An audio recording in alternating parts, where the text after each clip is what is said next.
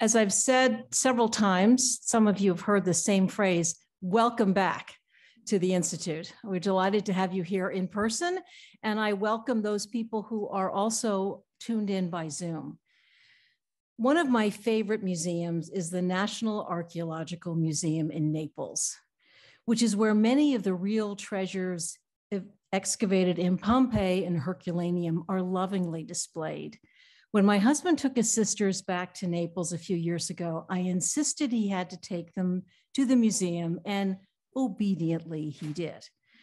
On arriving, my sister-in-law had an urgent call and asked the first guard she saw for directions to the bathroom. Dove il gabinetto? Smiling knowingly, I know Rebecca knows where this is going. The guard gave her very precise directions to the next floor. She raced upstairs to the specified location, walked into this gabinetto segreto, or secret cabinet, and found herself in the museum's collection of all the pornographic art that excavators had found in Pompeii. This is not the Pompeii she remembered from her college art textbooks. After she found an ordinary gabinetto, or bathroom, she hurried back to the unexpected trove in the secret one to give it careful study. Pompeii continues to amaze, its secrets continue to titillate, and scholars continue to study it. Even after 250 years, much of the city is still being excavated, yielding new discoveries for scholars to analyze.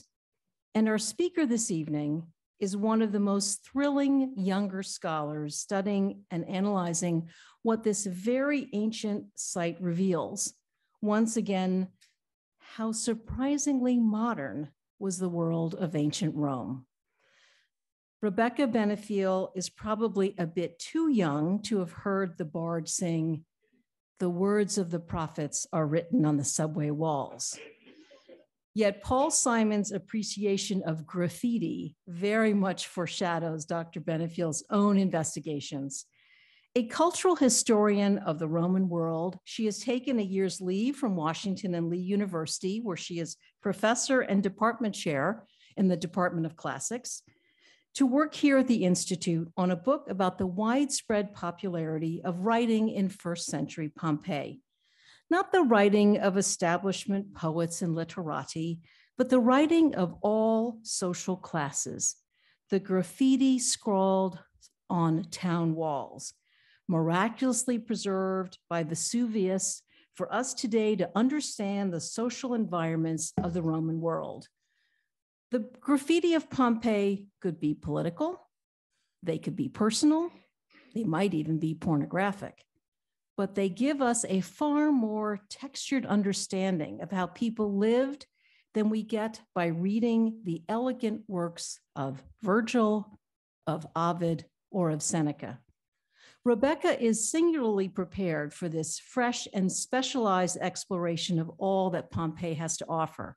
She earned her BA with highest distinction in Greek and Latin at the University of North Carolina at Chapel Hill, then took her doctorate in what is surely the most ancient classics department in North America at Harvard University. She won the Rome Prize while still a graduate student, and in 2011, she was honored with the Outstanding Faculty Award from the State Council of Higher Education for Virginia. She has been a national lecturer at the Archaeological Institute of America and president of the American Society of Greek and Latin Epigraphy. Professor Benefiel is more than a brilliant scholar. She is, as measured by students' ratings of their professors at Washington and Lee University, an awesome teacher, consistently earning perfect scores from the hardest graders anywhere in the world, undergraduates. She draws kudos as caring, accessible, and respected. We are surely in for an awesome ride tonight, back to a time that in so many ways mirrors our own. Friends, Romans, countrymen, lend her your ears.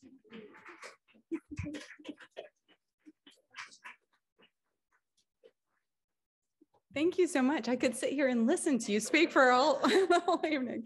No, and Paul Simon, and I love all classics. So I'm, but thank you very much for having me tonight. It is such a pleasure and an honor to be here. For the last decade, I've been documenting ancient handwritten inscriptions in Pompeii and Herculaneum, working on the very small pieces, putting them together, making sure that we have accurate material on which to work. And so this year, to really take a step back and put it all together is, I'm just very, very, very happy to be here. So thank you to the friends for this invitation. I also love talking about Pompeii, so I hope you'll love hearing about it.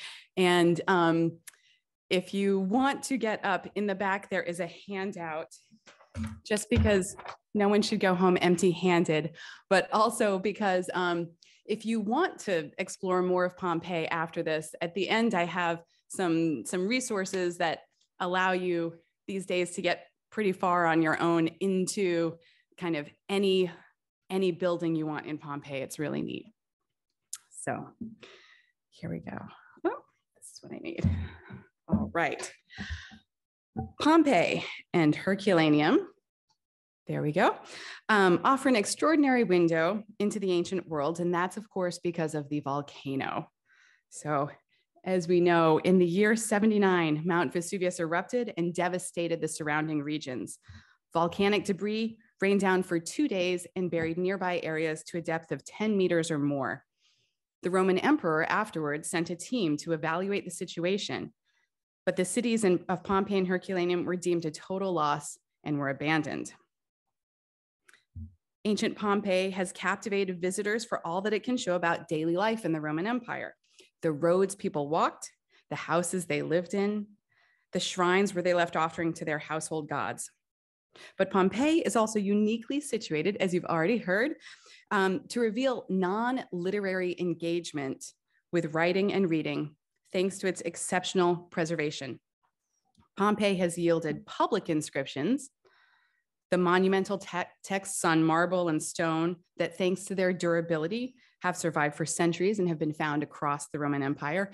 And here, just to give you a little sense of what we're finding, we have a pair of brothers who is hosting and paying for a dinner for the leading men of town in Herculaneum. And then we have Eumachia, who's putting up a massive building for the benefit of the public in Pompeii in her name and in the name of her son. In addition to stone inscriptions, however, Pompeii is unique for preserving scores of writings in less permanent media. Here we have dipinti. These are the painted inscriptions that are put up by professionals with specific equipment. So they have ladders, they have paintbrushes. Their inscriptions have a standard paleography. They're putting up notices for public interest and they're being paid for it. And that is how we have the ability to study local politics generation after generation in Pompeii. There's nowhere else that we have that depth of material. But there's one more class of inscriptions that is less well known, and these are what are called graffiti. This term, graffiti, was coined as an adjective in the mid-1800s as archaeological excavations were progressing in both Rome and Pompeii. And the excavators kept finding these little scratches on the wall. And so they eventually called it the scratched inscriptions, iscrizione graffite. Over the course of the 20th century, of course, in English-speaking locations, the word graffiti has expanded to be any writing on a wall. But in Italy, there's still a difference between dipinti and graffiti. So graffiti is what I'm going to be talking about, because for graffiti, you need no specialized equipment. You just need a sharp implement that could be a stylus that you usually use on your wax tablet, or it could be a fibula that pins your cloak together. But you just need that and a thought, a desire to write something. So these wall inscriptions provide a glimpse into the everyday ephemeral writing that would eventually be plastered over or fade away. And it's only thanks to Pompeii that we can determine how very much text was integrated into the urban fabric of an ancient city. Were it not for this site, we would never guess that one city could hold 11,000 pieces of individual writing on its walls, as Pompeii did when the volcano erupted. So for the rest of this talk, we'll be focusing on how these handwritten inscriptions illustrate the production of writing by the general population in the first century, not through any official channel. And if you have the handout, you've already figured out what this says, but this is Augusto Feliciter. We don't have, in our culture, we don't have an equivalent expression. The most literal way to say it is happily for the emperor. And it's a positive wish that we find again and again in Pompeii. Happily for this person, happily for that person, happily for all the dry cleaners, happily for the innkeeper. And so already kind of just by charting out this one expression, that is repeated and directed towards varied recipients, women, men, groups. We can see shared communication strategies, and we can point specifically to a culture of positive expression. However, as you can also see, this is much larger than in real life. It's about 2 centimeters high, the lettering. But as you can see, it's difficult to capture ancient graffiti in photographs. And in fact, we have very little illustration of graffiti at all. So we're lucky when we have a line drawing like this. And I show you this one because it's also fabulous. If you can read it. Even if you don't read Latin, you can read it, right? Let's do this. Labyrinthus, hic, here, habitat, lives, the Minotaurus. So the Minotaur, that is great.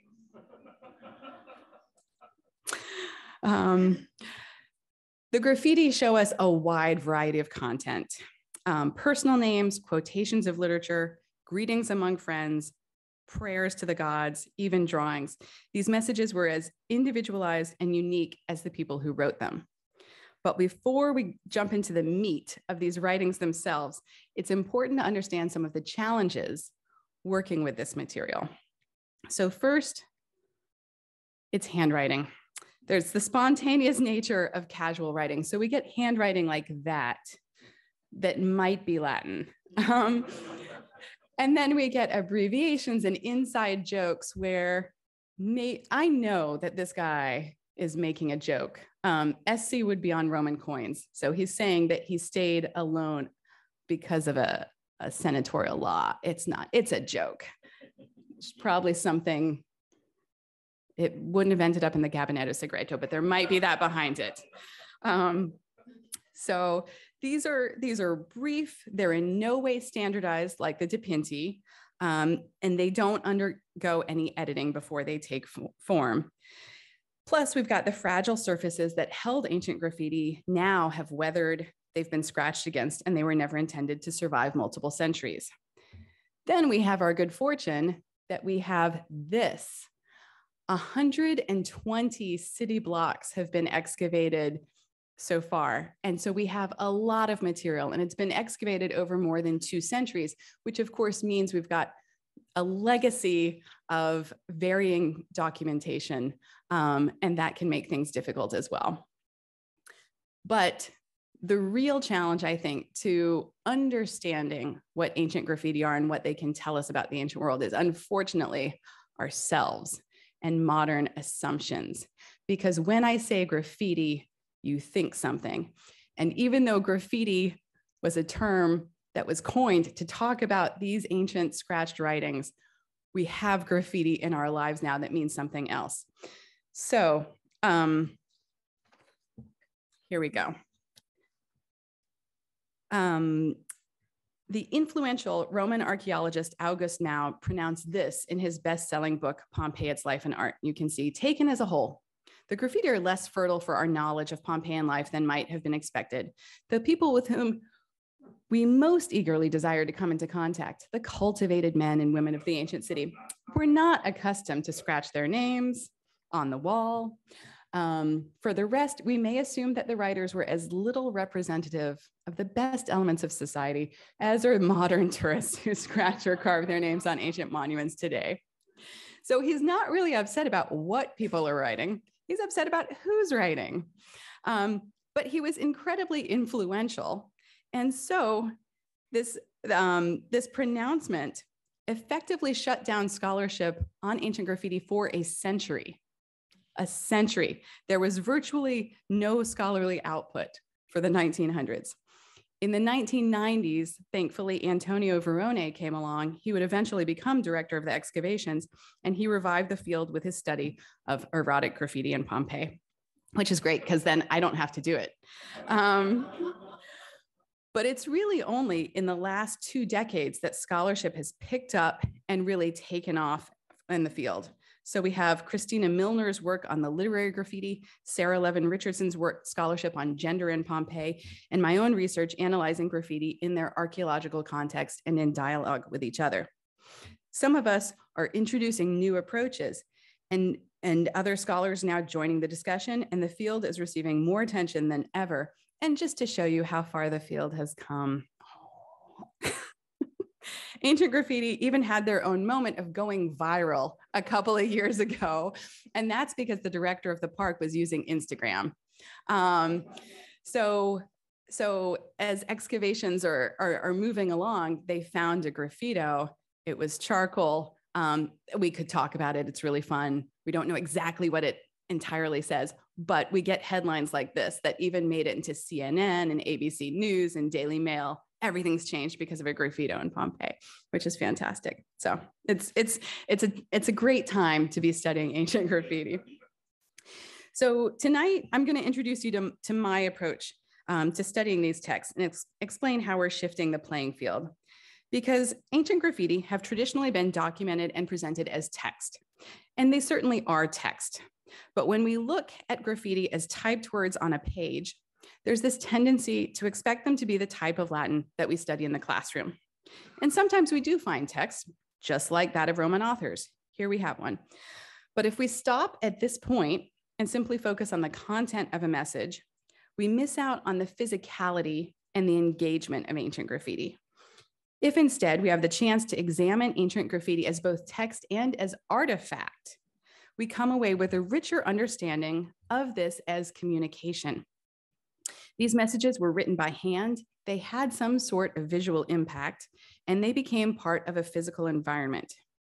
So it's often impossible to reconstruct that environment at this remove, but that's why I've been doing the field work for the past decade, and it's my motivation for creating the Ancient Graffiti Project, which I'll show you at the very end. So I'm going to be illustrating as much as I can tonight to get us away from thinking about a page. So let's head on a small tour of Pompeii for this evening. We'll start out with ancient graffiti posted in public spaces. We have the Basilica down at the bottom left, and the theater district kind of in the bottom center.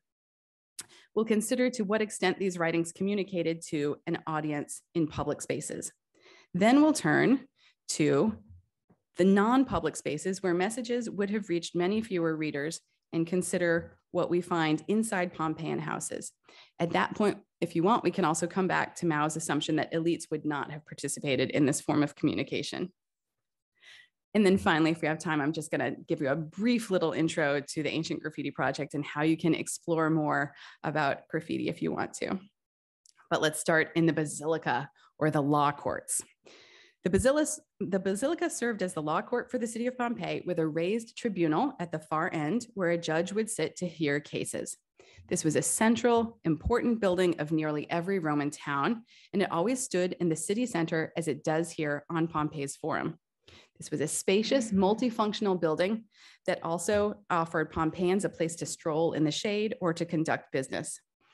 And it provided a surface upon which to write vis-a-vis its walls, because at the time of the eruption, it featured more than 200 graffiti written inside the Basilica. One of these texts is a very simple message of greetings to a friend. Roman greetings often include the names of both the writer and the recipient, publicizing the bonds of the relationship. So it's not just, hi, Katie. It's Rebecca says hi to Katie. This class of graffito, more than any other, echoes the speech of first century Pompeii and reflects developments in spoken Latin that we might not otherwise be able to identify. So if any of you are in Latin class now, you walk in and what do you say to your teacher? Or if you remember back to your Latin class, everyone together, salve, good job. That's not the cool way to say hi in Pompeii anymore. That's just the way you talk to your teacher.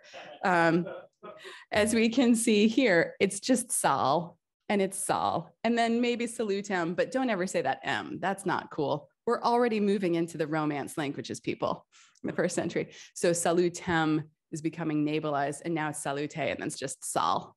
Wale is the same thing, it's just wa.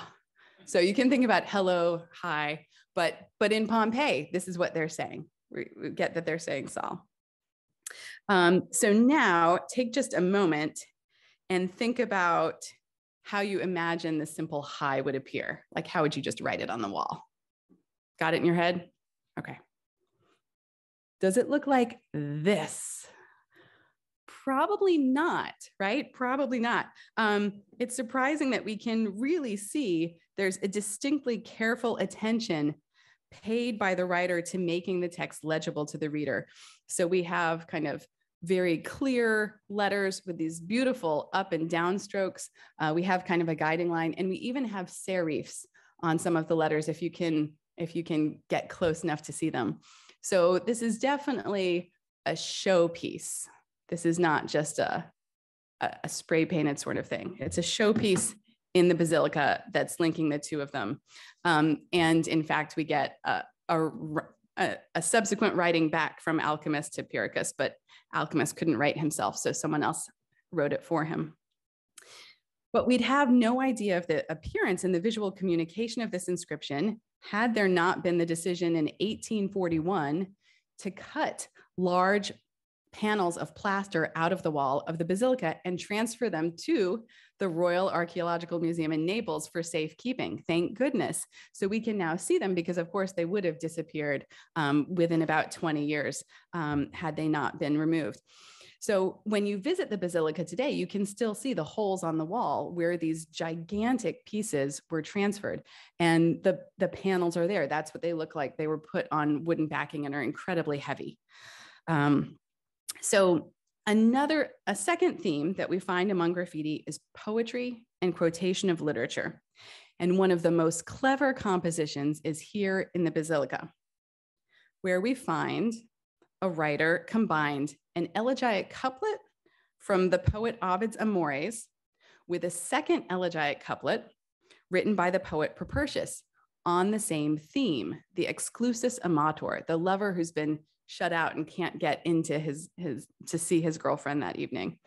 But as I've noted, this isn't just poetry, it's handwritten poetry. And when we have the chance to view it as an ancient reader would, we see so much more. So the text, again, is written with very careful attention, communicating the metrical nature of the inscription.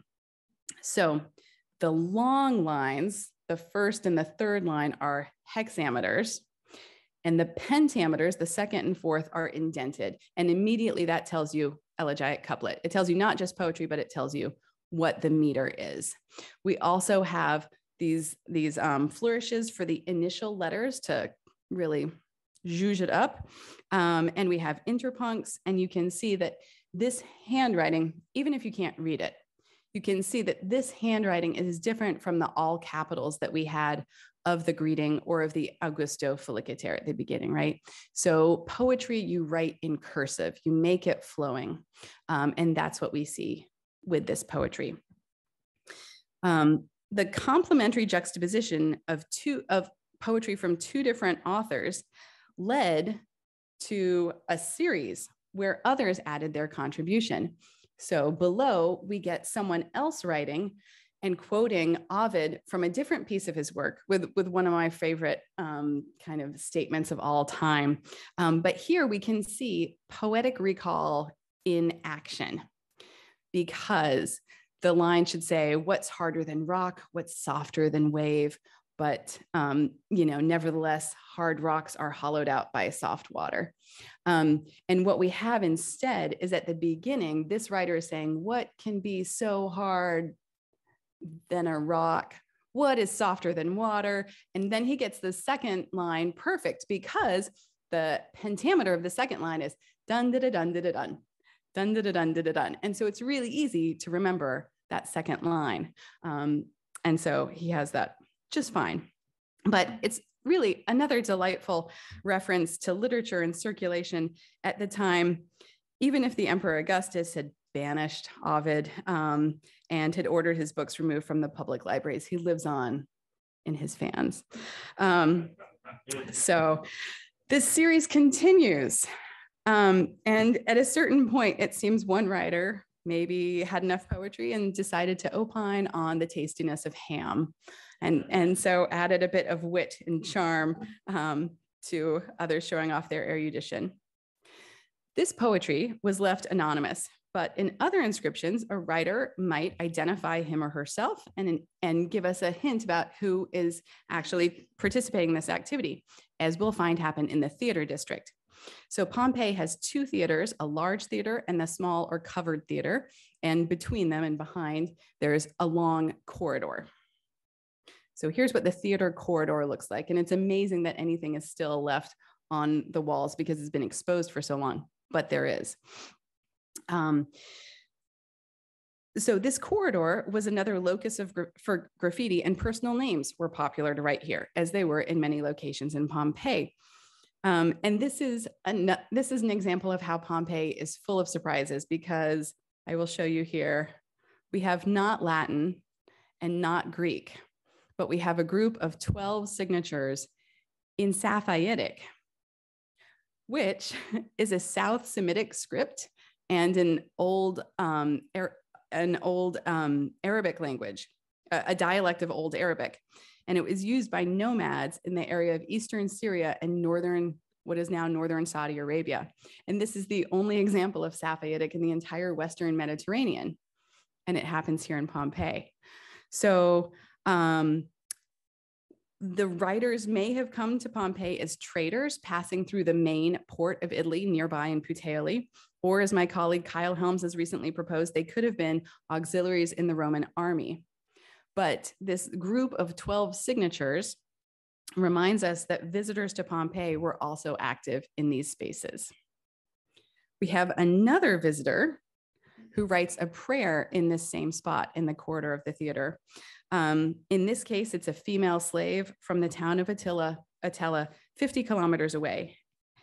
So Methe here identifies herself with her name, the name of her owner, and her hometown. And then she offers a prayer to Venus, to Pompeian Venus, for the health of her relationship. So here we have someone who is outside the ruling class, but who knows how to follow the same contours of self-identification that we find in elite public monuments. So this inscription is a real treasure, preserving as it does a personal expression of prayer. And in this instance, we know who the writer is, but can we tell anything about the reader? Well, the attended audience for the graffiti in the Basilica, they were clearly set up as showpieces. They were written clearly, legibly at eye level. For Methe's prayer, we might assume the same. The prayer was posted for others to read, but as we were documenting it in 2019, despite being written in a public space, okay, we're gonna zoom in on the yellow down at the end, and we end up with this, which even if you were to come up here, there is an M right here, and there's an E and a T, and there's an A and an L. This was never meant to be legible because its letters are less than 3 millimeters high. I don't know how someone had the dexterity to write in such small letters. The other thing that reduces its legibility to others is that it's written out in an entire single line. If it were written in 3 or 4 lines that were kind of more bunched together, your eye would be able to take it in. But as you keep going across this very small writing, it's just impossible. So it's really, it's a really fascinating example. And it may be that it wasn't inscribed for others to read it, maybe just one audience, and that was Venus herself. So perhaps the importance here was not in the reading, but was in the writing. So we should not assume the same readership for all handwritten wall inscriptions simply because they're all written on the same type of service, a wall. But it is extremely challenging to assess other messages and analyze the impact of an inscription if you're not standing in front of it. So moving on to houses. And so we'll look just at 2 houses here. This certainly is a break from what is familiar to us in our world, in our own modern perspectives. And in fact, in opposition to what Mao might have expected, the evidence from Pompeii illustrates that the most sumptuous houses are the locations for ancient graffiti. So if we're moving into an area with a more limited audience, does this change anything about what we find written in these spaces? Well, we're starting with the house of Gnaeus Castricius, which is one of the wealthiest homes in Pompeii, and it stood at the western edge of town and occupied some of the city's best real estate with views over the Bay of Naples.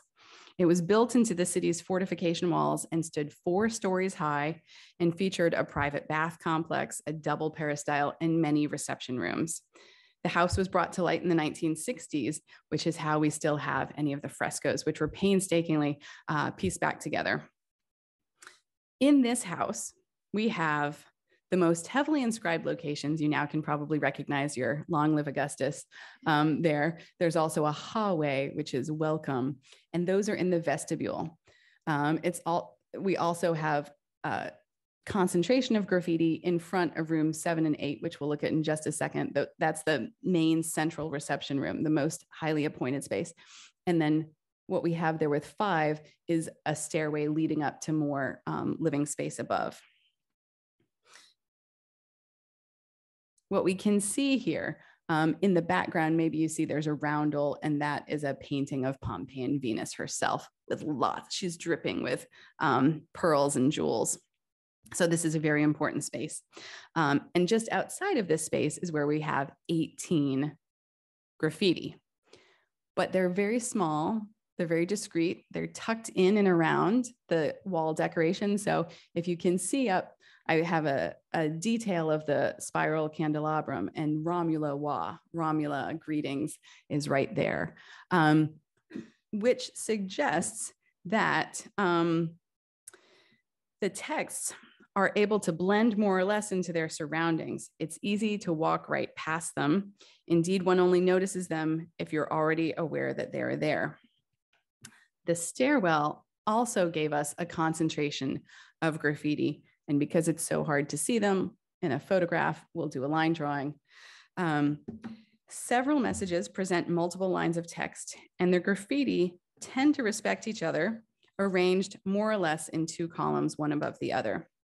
There's a lot of poetry here, and the verses include some of the most popular epigrams in Pompeii, but there's also a high level of originality.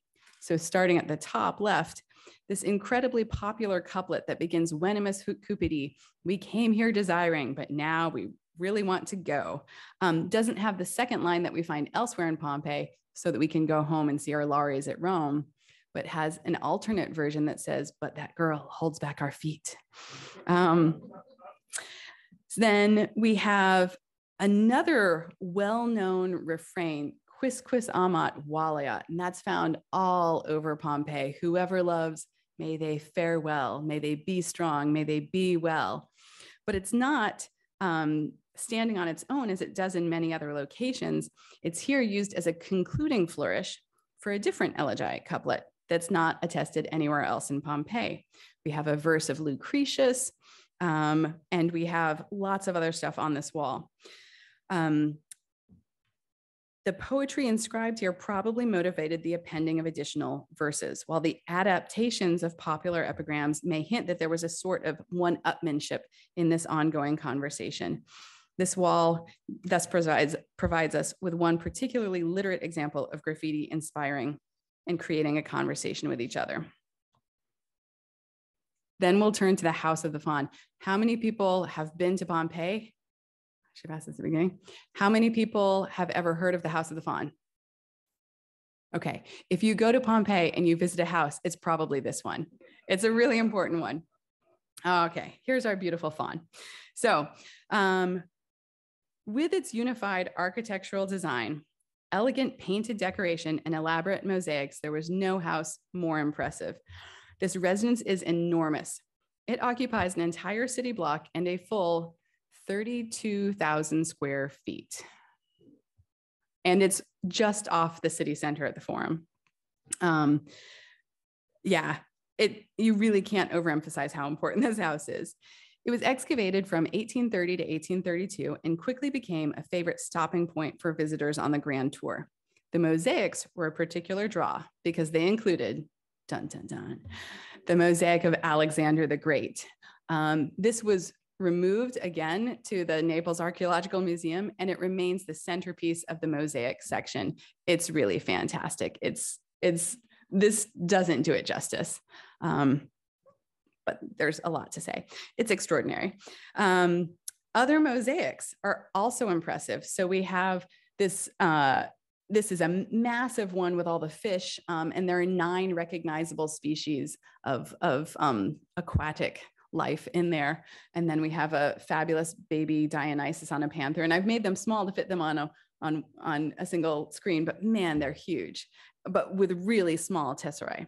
So these were just remarkable works of art.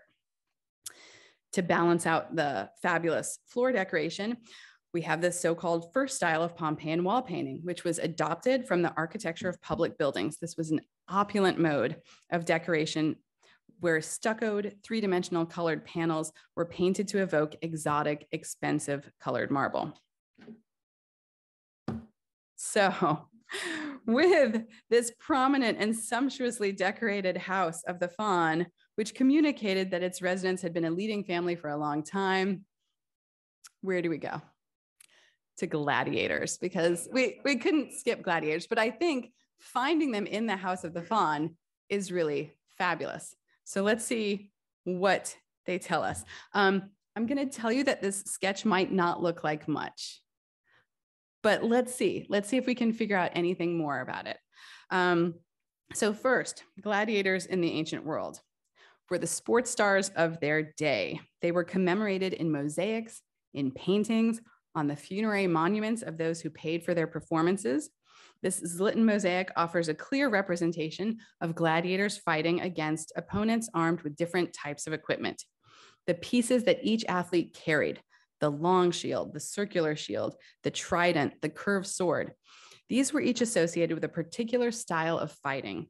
A successful gladiator required not only raw strength and stamina, but also strategic training to be able to outmaneuver an opponent whose equipment gave him distinct advantages.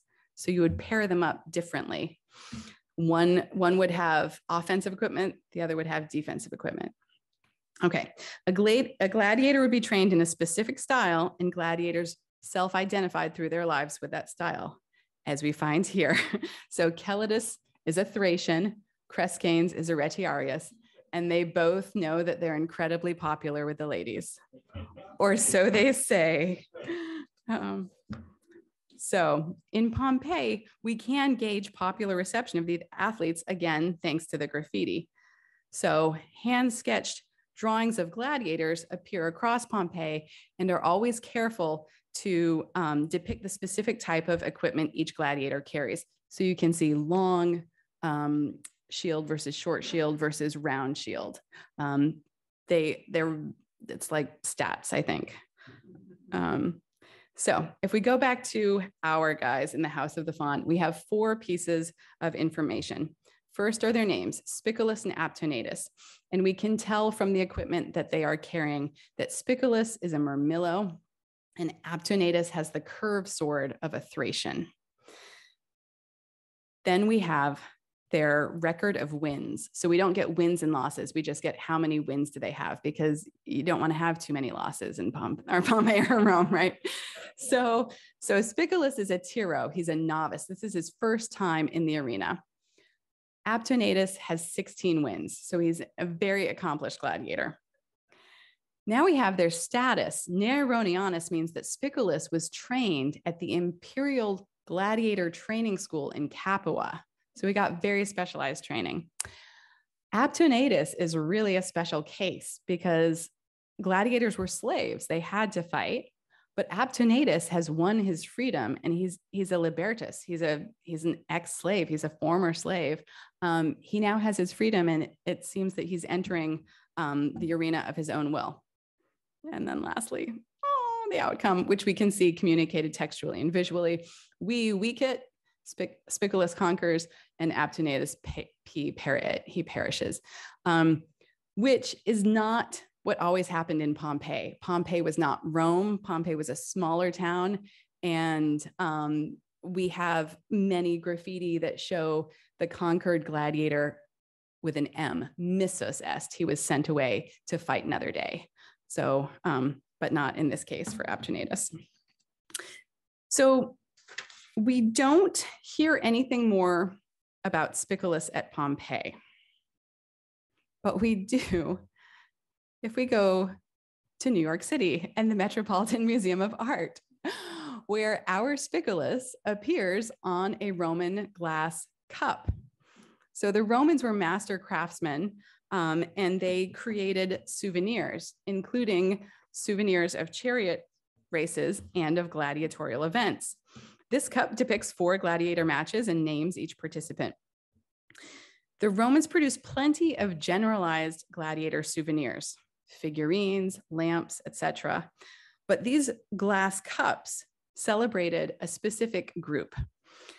The gladiators must have truly been the celebrities of their day, because more than 30 copies and versions of the cup have been found across the provinces of the empire in France and Germany and Britain. And the fame of these athletes are even referenced in the 1st century ancient novel of Petronius, the dinner host, in discussing his silver tableware, boasts about how he has cups, silver cups, showing the fights of Hermeros and Petrides. Petrides happens to be on the cups with Spiculus. So as with much in the novel, Petronius takes something recognizable from daily life and then pushes it over the top. So Trimalchio has his cups in silver rather than glass. And the joke may also be that he mistakes the gladiator pairing. Trimalchio has just been getting a lot of mythology wrong in talking about all of his decoration. If you know Trimalchio, you know Trimalchio.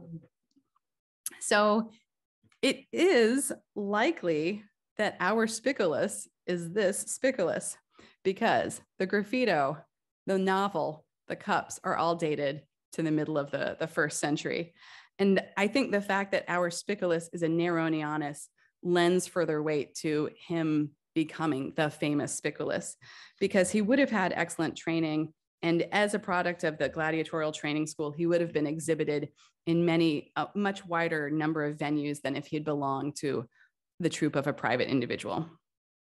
So what may at first glance appear to be a simple sketch of gladiators, in fact, gives us a lot more information when we can investigate it cross-disciplinarily. And it becomes a little more evident why someone may have sketched this drawing on the wall. We might ask if Spiculus actually performed in Pompeii, or if the writer attended this event in another city.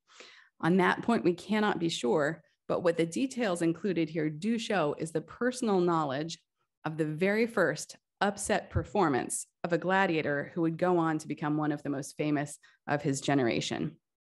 Inscribed on the wall, this personal knowledge was then displayed and shared. Across the site of Pompeii, each house is different from another. We don't find the same thing written in every location. We don't find the same thing written in any location. The graffiti in each building echo the conversations that were taking place in that space. But in many houses, both opulent and modest, we do find the presence of graffiti on the walls and a shared culture of communication in this first century Roman town. So altogether, the examples I've highlighted today are just a few, but hopefully you've enjoyed the little variety that I've given you. But they demonstrate the fallacy of ascribing graffiti to a single group, and certainly the mistake of writing them off entirely. Ancient graffiti differ significantly from their modern day counterparts. These are not the work of vandals or children, the two groups that modern audiences often assume. There's a little something more going on in Pompeii. So the houses of the Faun and Maius Castricius contain the echoes of discussions about poetry, composition, and the world of great athletes. The public spaces of Pompeii reflect individual urges to show off one's learning or one's cleverness, as well as personal sentiments such as the prayer of a slave for the continued care of her relationship, or the signatures of soldiers passing through. From leading citizens to slaves, male and female, inhabitants and visitors to the town, members of all social classes engaged in writing and reading wall inscriptions. It can be challenging to unpack the clues sometimes, but when we recognize the full spectrum of participation and engagement, we cannot dismiss this material evidence, and we should value the ability to engage in this written mode as the Romans themselves did. Thanks very much.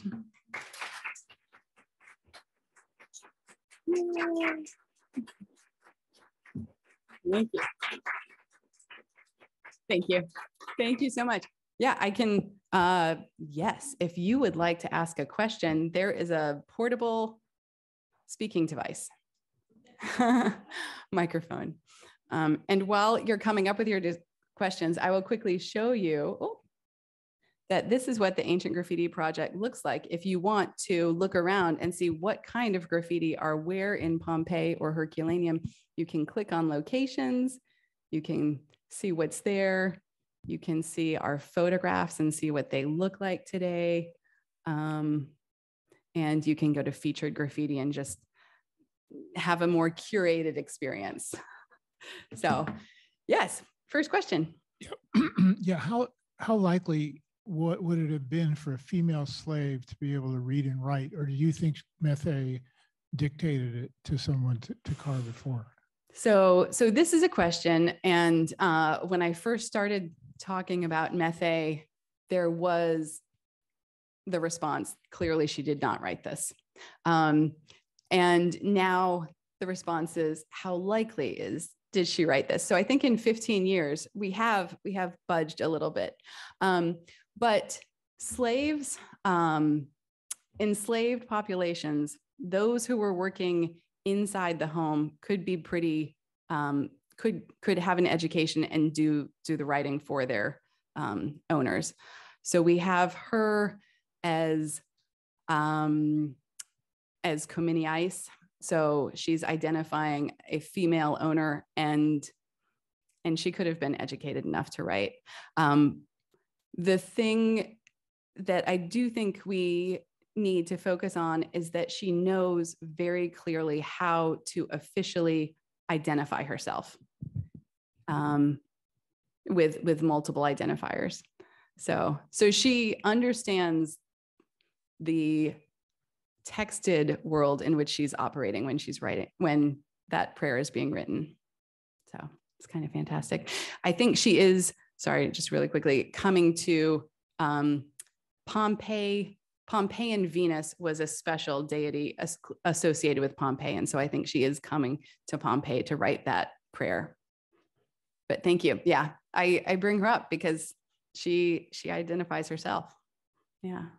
Yes. Were there any graffiti found yet that were of what we typically think of as our modern graffiti, that is in some kind of paint or something rather than etched and carved? And secondly, there was some reference to some political messages besides celebrating the emperor. Was there any political life in the town? That is, at a high level, obviously everything was controlled through Rome, but was there local politics? Yes. And if there were local politics, do they show up in graffiti? So they show up in dipinti. Dipinti are where we have about 3,000 notices for political candidates. So I'm taking us back to this wall to show you how many are here. So on this wall, we have Gaia, let me see. Dane, does this have a like laser pointer? Oh, there, okay, hold on. Okay. Okay. Sorry for everyone online. I'm going to walk away from the microphone. Okay, so this is Gaius Laulius Fuscus, who's running for Edile. Fuscus running for Edile. Caius Secundus running for Duo-Weir. Someone else up here, someone else here. Can't remember who this guy is. This is Gaius Julius Olivius running for Duo-Weir. And all he really had to say is that he's worthy of serving in our government, our res publica. He's worthy for the res publica. Vote for him. Vote for him. Please vote for him. But that's really all they say. So we do have a lot. There were elections every year annually, and you would elect 4 individuals to run a city like Pompeii. You'd had kind of 2 CEO mayors and 2 ediles who were in charge of public works and games. So we can figure out which families made it to the ruling class. And then once you'd been elected, you were in the ordo. So we have a very detailed slate of candidates. We don't have a lot of negative, right? We don't have a lot of negative because we don't have political parties, but they do have slates of candidates. And there's just this one candidate that a certain group didn't like, and they started putting up fake campaign posters, and it would say the late night drinkers ask you to vote for Vatia, and all the petty thieves want you to ask for Vatia. So it's just poor Vatia is the one who like rubbed someone the wrong way, and someone who had access to the painters who got them up. He's the only one. There is one other graffito where someone talks about the Vibi having a lot of power, but spending time with their hands. So, yeah, there. Aaron can explain it to you if you want later. Yes, can we send? Oh, I'm sorry. Yeah, I just quickly. I just had a question. How so going back to that map in the Yes. graffiti project, how much of Pompeii is that already excavated out, and how much is it left, if you even have any idea? So about 2/3 of Pompeii has been excavated, and 1/3 has been left unexcavated, and is actually generating revenue because they have tenant farmers working the land, and that keeps things safe because it costs a lot to just have the maintenance to keep things up. But right now there is just kind of cleaning the edges, which is revealing a tiny bit of good stuff. Thanks. How old was Pompeii when it was destroyed? And can you tell, one graffiti is 50 years older than another, or 100, Yeah. So Pompeii had a rich life by 79. The geographer Strabo talks about the many different people who had inhabited Pompeii. So it becomes a Roman colony in 80 BCE. And so it lives its life as securely Latin for 160 years. The language spoken earlier was Oscan, and Oscan was spoken by the Samnites, the peoples who lived in central Italy and in kind of the Apennine range. And so we have some painted inscriptions in Oscan that are thought to be marshalling stations, saying kind of everyone in this area line up here, because the city was besieged as a result of the social war. And then it was kind of given it was planted with colonists to make it more loyal to Rome. So the painted inscriptions in particular, we can tell that even though you do have whitewashing and kind of preparing the wall for new inscriptions for a new electoral season, they didn't always do that. So we have some painted inscriptions that are from 100 years earlier. And we can tell because of the way there are ligatures, and also sometimes vowel combinations haven't collapsed into long vowels yet. And even methe, in fact, is thought to be an early, a first century BCE, because utrace isn't utrice yet, and we want, is we want. So this is something from the very end of the Republic or the Augustan age at the latest. But we're working with kind of all of these contextual clues. There is a graffiti, there are a couple of graffiti that do say on this date.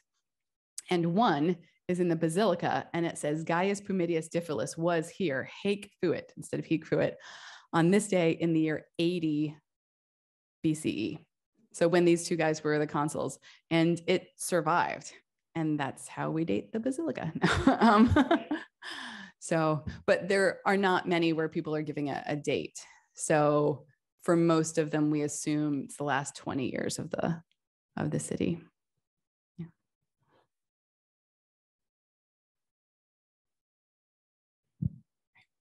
So you'll be right next. So this gentleman is next after for the microphone. A fairly common type of graffiti, modern graffiti, is of course obscene messages on toilet walls and elsewhere. Yes. Is there anything comparable in Pompeii? There is. And someone else has already taken care of publishing it. No, but I will say that it is kind of fascinating that really is where our culture takes us, because I think that the number of graffiti that use the term conitis or spado are right around the same number that use feliciter. So it's somewhere in the range of less than 5%. Like a couple, like 100, 120. Yeah, cool, yes. What was the literacy rate? Do we know? I mean, these graffiti artists seem to be more literate than the current graffiti artists. So that is the big question, and I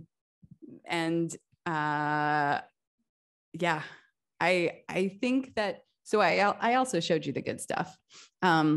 There are many inscriptions where people are writing their name, and I think they're very proud to be able to write their name. And there are other inscriptions where people are writing their grocery list. And that's kind of fantastic, even when we get to see how much things cost. So this is a huge variety. The literacy question is a big one, and I think it's still under discussion. Because I think I'm going to stop there, because otherwise I'll just keep talking and no one will get to dinner if I answer that one at greater length. But I'll tell you, William Harris is a good point on the ancient literacy. Yeah. But sorry, I think I can answer these quickly. We've got 2 more questions. I have a question about contemporary graffiti and how it's important for the graffiti artist to really have a unique artistic style. And with the graffiti of this ancient world, was that similar? Like, did these inscribers really want to cultivate a very distinct style in the writing? I will tell you, and so this is going to be the last one, if you can bring it up to this gentleman. What is really fantastic is when we can see what the graffiti look like, and we can see certain personalized signatures. So Lucilius loves his big L's, his little U's, and Lucilius is giving all sorts of greetings to Lucida. So she knows how to recognize him. Amianthus puts the NTH all connected, and he's cool. And he's sometimes calling himself Amianth. Just drop that us. So in a couple of examples, we can see that there really is a personalized style that has has arisen in the way that they're presenting themselves. Those are in public spaces. I don't think that people are really kind of creating that look in their houses. So thanks. The Naples and its environment, which of course includes Pompeii, was founded by the Greeks as a Neapolis, a new place to have a city-state. Do you see any Greek in these graffiti? We do have Greek.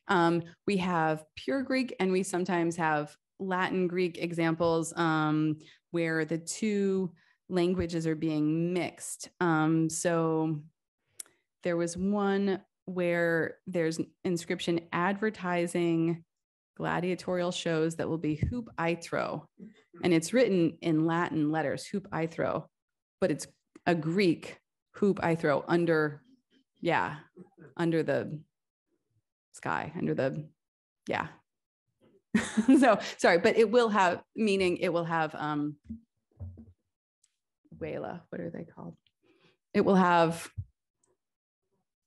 sorry? Yeah. Well, no, it's Greek, but they're transliterating it. And so there will be curtains to protect you from the sun.